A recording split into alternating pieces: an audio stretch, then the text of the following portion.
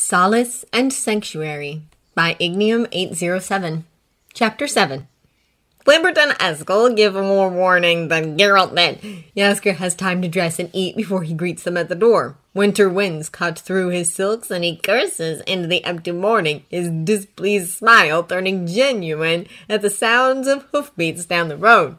The two witches ride right up to the door and drop down from their horses. Jaskier is immediately caught up in a vicious hug, all old riding leathers and Hunt's-hearted muscles. "Mallet tell his tits," he says, grinning. "You two reek." Lambert answers him with a rumble. "Better than whatever smell you've got on. What is that, flowers?" "Honeysuckle," Jaskier defends. "It's in season." As the men catch up, a stable girl emerges from the shadows to take their horses and offers Eskel a nod of recognition. He nods back. Jaskier sees the exchange and lets out a dramatic groan. "Not you too, Eskel! Has every bloody person on the continent been to Lettenhove in the last few months?" "Everyone except you," Eskel says. He throws an arm around Jaskier's waist and leads them inside. "How's Leo these days?" Letho waits for the wolves in the sitting room. Geralt is across from him, not tense but not relaxed, waiting for his brothers and his bard. They sweep through the door with a wave of laughter and warm words. Lambert with his sharp glares, Eskel in the full glory of his pragmatism, and Julian stood between them with his voice already raised, telling stories of the weeks they've been apart. He isn't sure what Geralt told the others about Letho's presence, but whatever it was, it seems to have worked. Eskel gives him a long, hard look and a sharp nod before focusing on Geralt. Lambert dares to step closer. He stands a few feet from Letho with one hand on a dagger and tilts his head in challenge. "You make a move, and I got you," he says. "Oi!" Julian pulls himself away from conversation with Eskel and lays a hand on Lambert's shoulder. Letho expects a shrug and a harsh word from Lambert, famous for his anger. Instead, his posture softens, and his hand falls from his dagger. He turns to Julian, looking almost sheepish. "Just looking out for you." "I know," Julian answers, "but this is going to be a violence-free winter." He shifts so his voice will carry to the entire room. "You two idiots hear that too? Violence-free winter!" Eskel jeers and Geralt flips him off, But all three men are smiling. Letho wonders if it's even possible. 4 witches under one roof for a few months? There's bound to be some violence. "Fine," Lambert grits out. "But if he hurts someone, I'm cutting his throat out." Julian thumps him on the back and laughs. "We won't have any problems then. He had his chance to kill me and he didn't take it." "Fucking what?" Lambert growls, hand flying back to his dagger. Letho decides it's time to speak up for himself. "Your bard is the crazy one, not me. I'm just here for Leo's chicken stew." Across the room, he can see Eskel perk up. "Leo meant chicken stew?" Up a light cough comes from the threshold. Leo stands there, hands neatly folded in front of him, smiling softly. "Indeed I did." He sketches a bow to Eskel and Lambert. "Welcome home, boys. You look cold. There's ale in the kitchen and food. Help yourselves." They go. Geralt stays behind with Julian, caught up in a conversation too low for Letho to hear. He wanders off to leave them with each other. The afternoon passes like a slow-moving stream. Letho does his best to reside where the others do not, only emerging from the recesses of the manor when Leo calls them for dinner. Choosing a place to sit causes a frustrating spike in anxiety for Letho.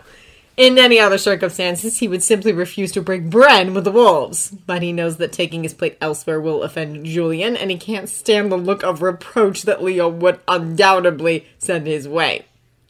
The dining room table is large enough to seat 20. Lambert, Eskel, and Geralt are all cramped together on one side, their knees bumping underneath a table clearly built to accommodate smaller men. Julian is in the kitchen with Leo, speaking animatedly about some noblewoman or another. Letho sits directly across from the other 3. It's not a challenge, per se. It's more a way of declaring that he was there first, he was welcomed by Julian, and he will not be cowed. Lambert's expression still screams murder, but Geralt gives him a slight nod, and Letho knows the other 2 won't cross the White Wolf, not with Julian around.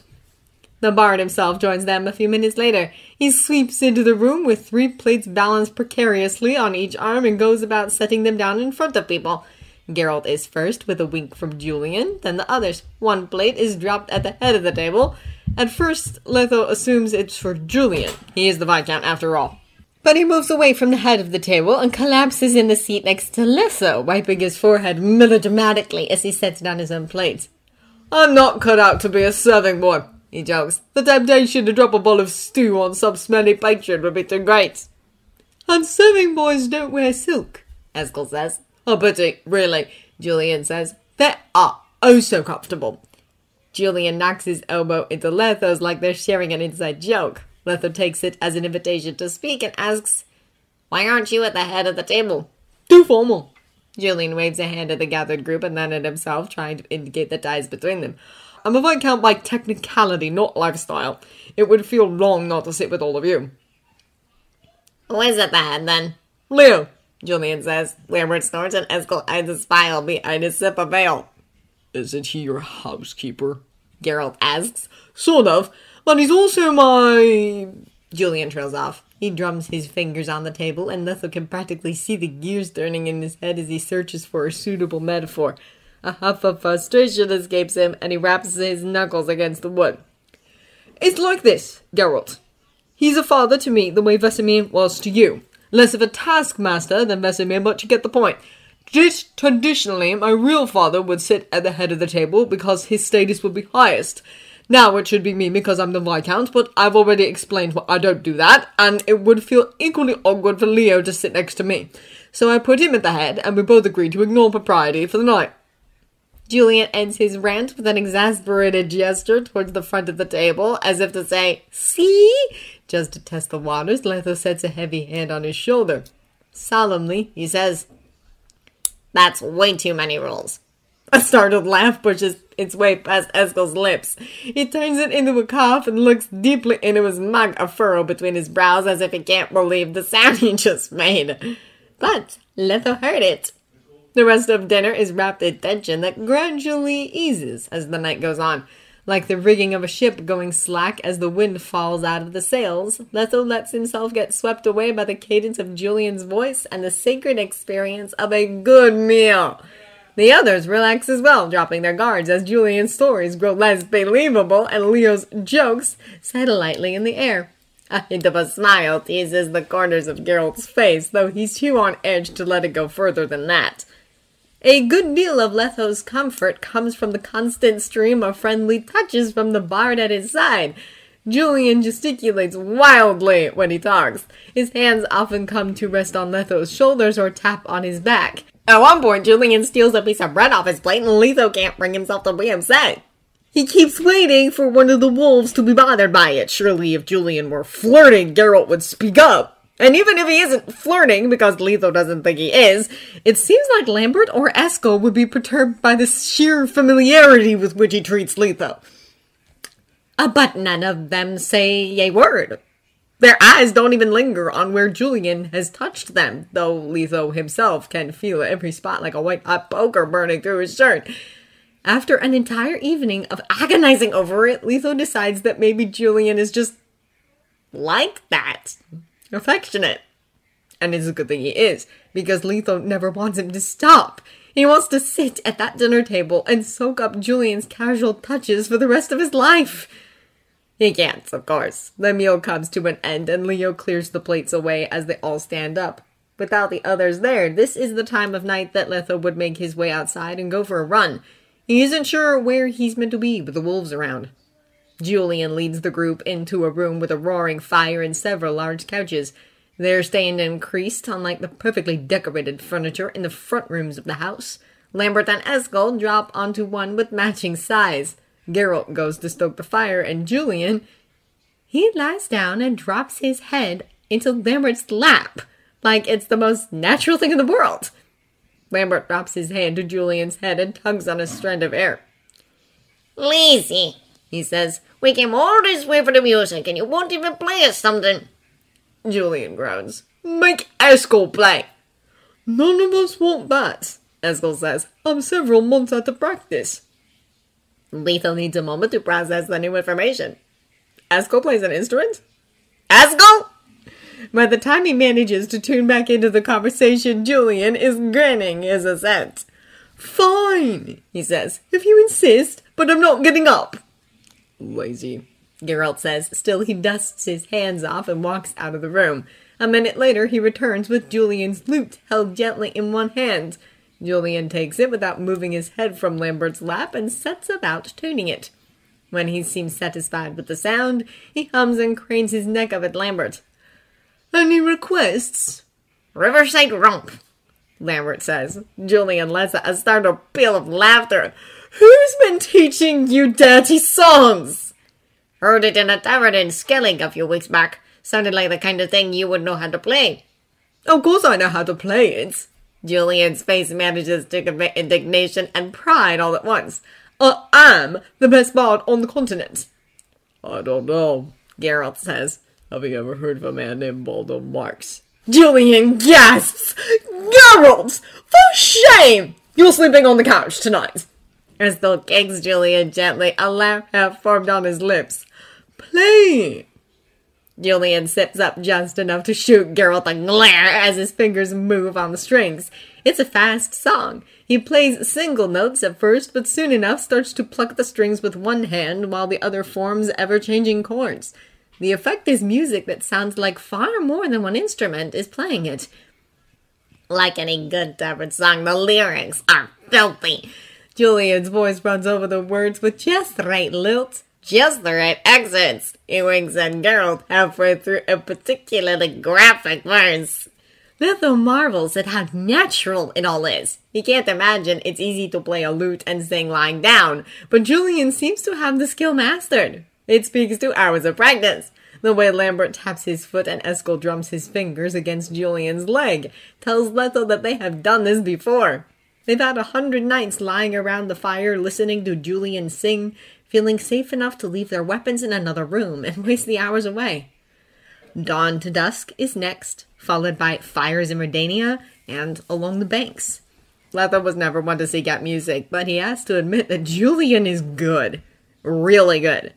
His voice fills the corners of the room with light, turning the air warm and thick as honey. Along the Banks fades into silence, and Julian lifts an eyebrow. Requests? Lambert catches Letho's eye. There is steel in his gaze. The sword that split the continent, he says. The piece Letho was basking in flies into the fire and dies screaming. He knows that song. It was written about him, about his crimes.